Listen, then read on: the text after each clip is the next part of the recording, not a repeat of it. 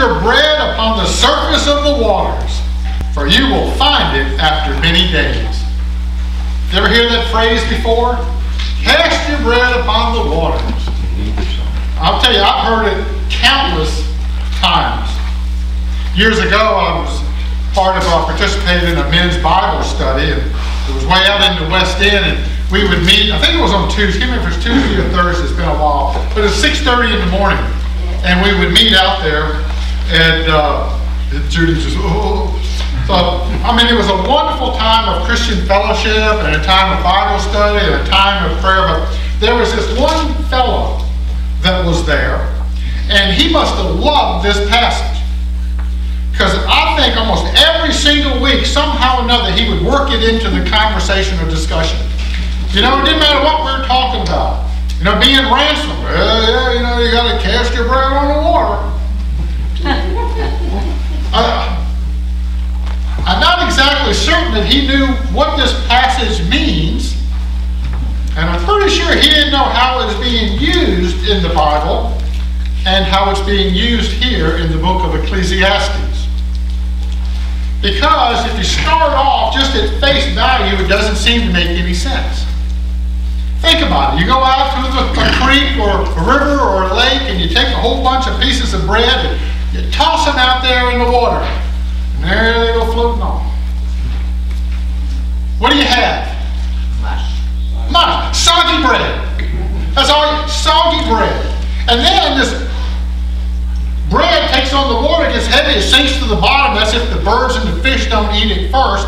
And then it goes on to say, and in many days, you can go back and get it. Good luck with that.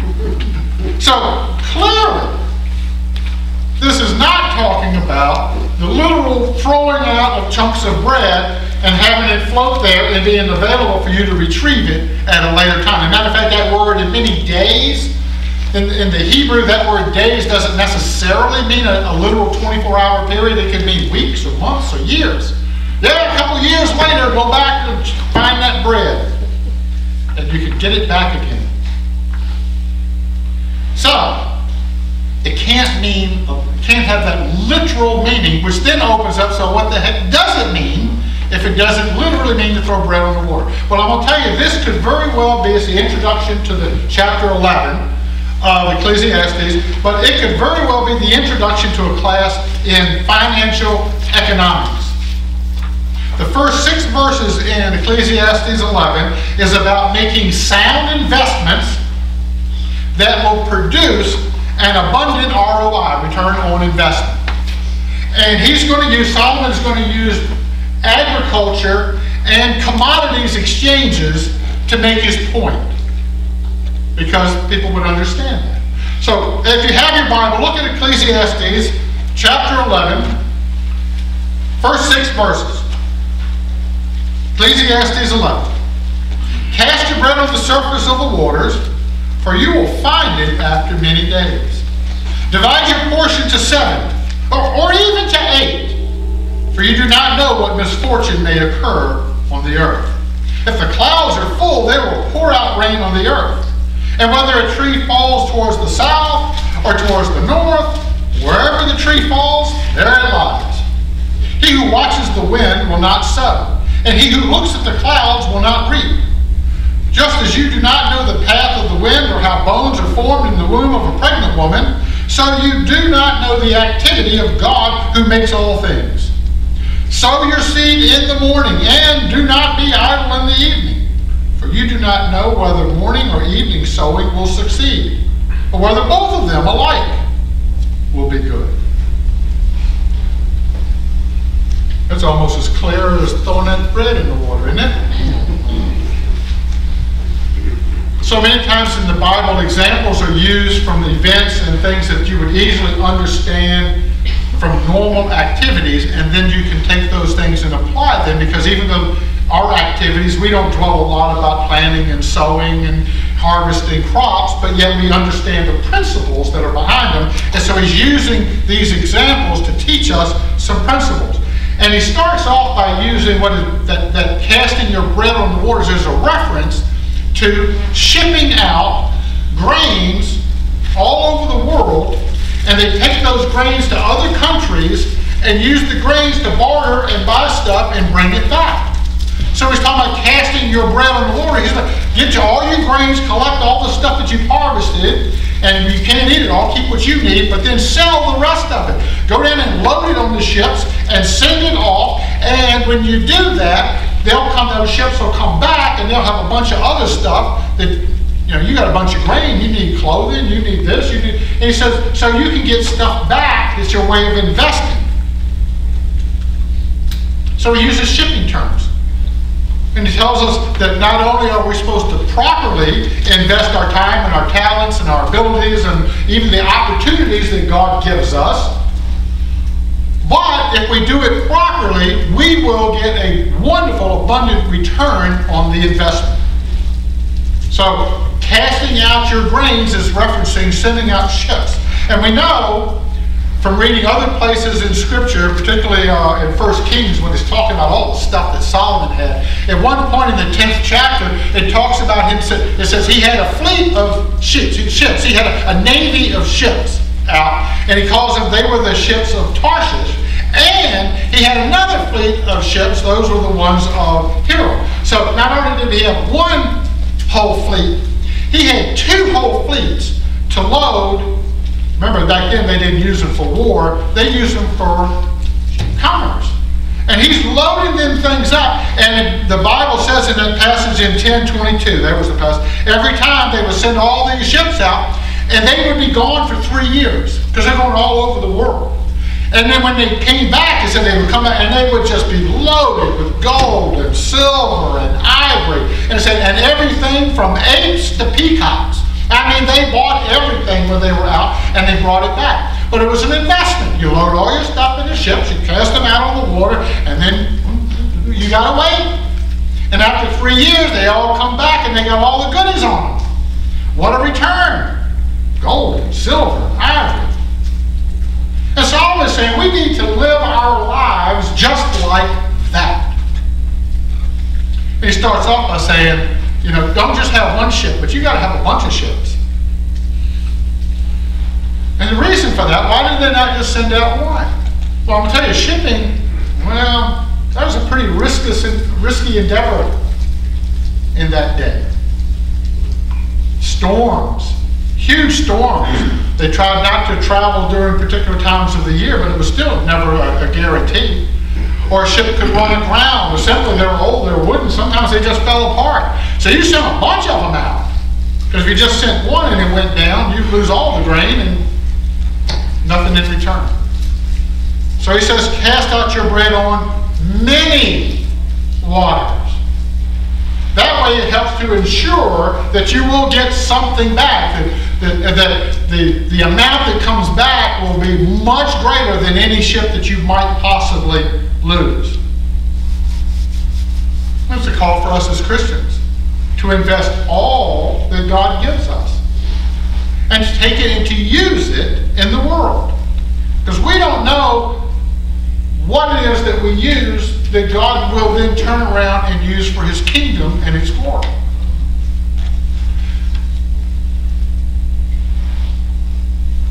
He says you got to share it. That's why in verse 2, remember it says right there, it is, I lost it. Divide your portion to 7 or even 8. Number 7 in the Bible, that's the number of absolute perfection. Remember in the passage, I think it was in Matthew, when Peter says, well, what do you want me to do? Forgive somebody 7 times? He thought that was the perfect amount. That would be the absolute max. Remember what the Lord told him? No, 70 times 7. So here he's going, you need to send your stuff out. You need to live your life. You need to invest and with other people. He said, don't just figure 7. That's the maximum amount that I'm going to invest in other people. 7. And I ought to be here. No, make it 8.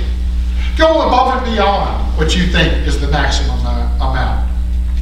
Hit as many ports as you possibly can when you are sharing the love and the grace of God with the world. Because you never know who and which person that you come in contact with that you're sharing, that what you offer will be receptive and what will be well received. Or or who's going to desire what it is that you're bringing to the port? And he said, but don't expect just because you're going to a bunch of ports and you have really good stuff. You may have the best grain in the world. You may have the gospel of Jesus Christ. You may have the love of God. Don't expect that just because you have good cargo that you're not going to run into some problems and obstacles along the way. Verse 2, it says, it talks about the clouds just fill up with rain and it just torrential downpours. Yeah, that's going to happen. And it doesn't matter whether a tree falls this way or this way. If it falls across the road, it's still across the road. You can't get by it. How do you get your cart past the tree that's down? He said you need to expect that there's going to be obstacles. And he uses torrential rains and fallen trees to make that point.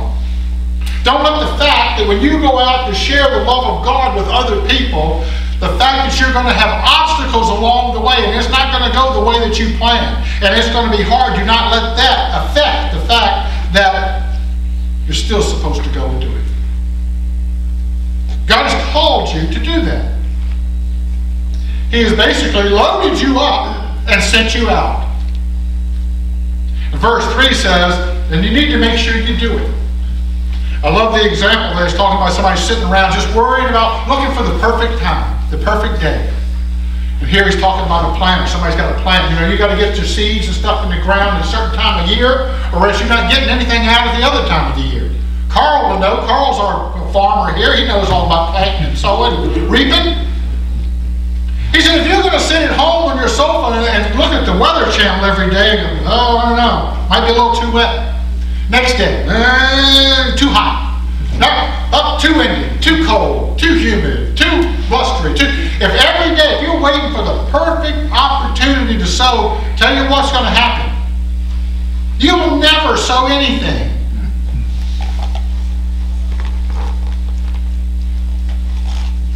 If you never sow anything, you won't reap anything either. If you're constantly waiting for just the right time and circumstance, just everything has to line just right in order to share the gospel of the Lord Jesus Christ with someone. I've been thinking about it, but the time just isn't right. How many of you have said that? Well, I would like, it just didn't seem like the right time. Is the next day the right time? Is the next day? If you're always waiting for just the right time to share the gospel, if you're always waiting for just the right time to give somebody a helping hand, I'm a little too busy. I just can't make time. Looking for just the right time to make a donation to a worthy cause. You're looking for just the right time to decide to repent of a certain sin. You're waiting for just the right time to start tithing to the Lord. The right time to start surrendering your life to God. If you're waiting for the right time, folks, you're going to die waiting. And there will be no planting. And there will be no reaping. So what is it that we're supposed to be investing? What is it we're supposed to be out planting? And what is it that we hope to gain from it? Let me just suggest a couple of practical examples of what it is we should be investing in. First thing deals with physical, our bodies. We need to invest wisely in our bodies. We can't know and we can't change all the things that happen. Sicknesses and illnesses and diseases. We can't control everything. But folks, there are some things we can address. There are some ways that we can invest in our bodies so that we get a return. There are millions and millions of people that suffer from all sorts of physical calamities that they bring upon themselves because of diet, drugs, alcohol abuses. There was a documentary on the other day, I'm flipping channels, and I always like John Wayne movies, so I went by, it was some John Wayne thing, but it was just talking about his life. I saw about 5 minutes of it, and it was talking about the fact that he smoked 6 packs of cigarettes a day. Oh my gosh. 6! And somebody they interviewed said he only lit 1 batch a day. Because as he finished one cigarette, he lit the other one off of it. He lost one lung because of lung cancer. And 3 weeks after he got out of the hospital, he was back to smoking 6 packs again a day. Folks, we can invest in our bodies. I'm not saying we'll live forever, but I'm going to tell you what, we don't need to be adding to the problems. God has called us to be a light, to reach out to the world. Don't damage the cargo ship. Another kind of investment has to do with our relationships. How we interact, how we deal with other people. You know, God is a God of relations. That's why we have the Trinity. He's always had a relationship, even with himself. The Son, the Father, the Holy Spirit. And he created us. He said, let's make man like us. So that we would have relationships with God and with each other. As we walk through this brief life, we have opportunities to invest our lives in other people. And this can relate to our families. Too many families they're split apart, they drift apart because some silly feud, which was very serious at the time, evidently, or jealousies, or contentious remarks. All of this really just deals with selfishness. I'm right, you're wrong, I won't have no parts of it. And it's not only in our natural families, but too often it's in our church families too. You know, some people who would not sit on this side because so-and-so is there. They got to sit on that. That's not, I'm not saying you. But a lot of y'all sit on the opposite side of Arnett, and I'm not really sure why. But I'm going to tell you, churches are the worst. That's the place where everybody ought to get along, isn't it? Love each other, overlook each other's faults. If Lord Jesus Christ will overlook my faults, I ought to be able to overlook somebody else's. But yet, we don't invest ourselves in our own families in the way we should, and in our church families. Making ourselves available to care and to love and to pray and to service and help one another. That's why the Lord gave us the church. He made us a part of the church. He left us here for that purpose. To be part of His church. Not only to share the gospel outside, but also for us to care for one another inside. And we heard some examples from people who spoke today of how much it meant to them to have a loving, caring family that is the church. Because if we're not going to invest in our relationships, if we're not going to go there and do that, then what happens is then we're sitting all alone at home, wondering why nobody has come to see us, and why nobody really cares about me. Get up. You've separated yourself off and you're wondering why there's no relationship. You know, when we invest our time and ourselves and the love of Christ with the people who live around us, whether it's in our family, our church family, or people in our work, our next door neighbor, whatever it is, the return of that is more than we will ever be able to know or measure.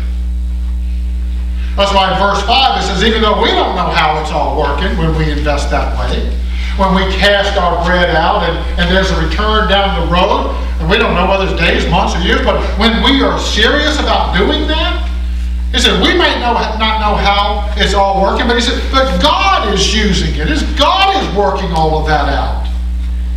And He is going to reap great rewards and benefits for His kingdom and for His glory. The third practical way that we can invest is through sowing. That's with an O, not an E. Sowing in our spiritual life. Investing our time in the faithful study of God's Word. You know, God's Word is the way that He tells us about Himself. We tend to make up a lot of things. We tend to make God more like us, just like a glorified man too often. But God says, I'm not a man. I'm nothing like a man. The faithful study of his word and what he teaches us about himself, and he teaches us about ourselves, and he teaches us about our relationship with him, and he teaches us that faithful study, the way that we invest our time in that kind of a study. We invest our time in coming together as we are here today, as a holy family, a priesthood, a church, investing our time to commit ourselves to pray for one another and serve one another. All of these investments that we make spiritually will reap great returns, a great bounty of harvest. So we're called, according to Ecclesiastes, to invest. All of those little types of pieces of bread that we just talked about. We're to take those things and to cast them out, to spread them far and wide. Don't be stingy. Share it with 7, the maximum amount. Now I tell you what, you just go a little further than that and share it even more and more and more. And when you do that,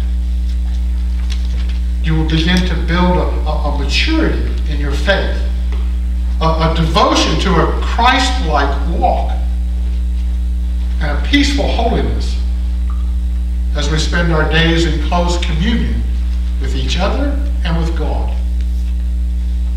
So all of these types of investments, physical, social, relational, spiritual, as we invest our lives, God has promised that there will be great reward. And no reward for those who refuse to. But he's telling us, don't be dissuaded just because there's obstacles. He told you in advance there will be. And don't be tempted to put off planting and sowing, hoping that things will be better tomorrow. Because tomorrow might be more difficult. And to never be lazy or half-hearted in our efforts. Not everything that we work to plant or every endeavor that we want to invest in is guaranteed to produce the return that we hope for. Because an act of a Christian towards somebody else may not be received kindly. It may not be welcomed. Might even be rejected. But you still have to cast the breads out on the water. That's why we're told to cast many. And to keep on investing of our time. Keep on investing our compassion towards others. Keep on offering and giving our assistance to those in need. Because everything that God has given to us, every blessing that you receive, God means for us to use it. To plant for a great harvest that is to come. Because the growing season is brief. So if you want to invest your life, I told you this was like a financial study. If you want to invest your life according to what God has given us here, is this class in commodity economics. If you want to invest that will have the greatest rate of return and the greatest profit, be generous. Seek and serve as many people as you possibly can. Cast your many breads so they'll hit as many ports as possible. And don't procrastinate. Waiting for the right time will just cause you to miss the right time and make the wrong decision. And don't be dismayed if there's obstacles. You know, sometimes the hardest ground will produce the sweetest fruit. And be persistent. Keep at it. The tense of the verb there is to keep casting out your bread. Keep throwing out and keep waiting. In many days, weeks, months, years, it'll all produce fruit, but you got to keep sowing. Solomon knew the formula for wise investing. That's why he'd send out a whole bunch of vessels of grain. And then he would patiently wait, because the return was pretty darn valuable when it got back. In our Lord's Prayer, it says, "Give us this day our daily bread." Give us this day our daily bread, so that we can cast it out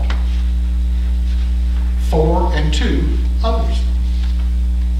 And then wait to see the rich reward with what God will do with it. We know the way to invest wisely as a Christian. We're just supposed to load up the love and the grace and the gospel of Jesus Christ and ship it out in as many places as we can get it to. One day, we'll see how God was working with all of those pieces of bread to fill his kingdom with the glorious return on the investment that we made. Cast your bread upon the water and wait, because you will receive it back. Hallelujah. Amen. Lord God, thank you. Lord, as we read through Ecclesiastes, there's been so many lessons there on what it is to be a wise person, living according to your word and your will, and what it is to be a fool, which is to live according to the way that our bodies, our minds, our natural bodies would say, living according to the flesh. And today our lesson was no different. That we need to invest our time, our hearts, our love, our compassion, to invest those and spread those to as many people as we can, so they might know the love and the grace and all the wonderful blessings that we receive as we share them with others. Teach us, Lord, each day not to be stingy, not to be timid, not to be shy, and not to put off what we need to do. Give us strength, give us boldness, and equip us that we might spread the bread, the very bread of life, upon many waters. Amen.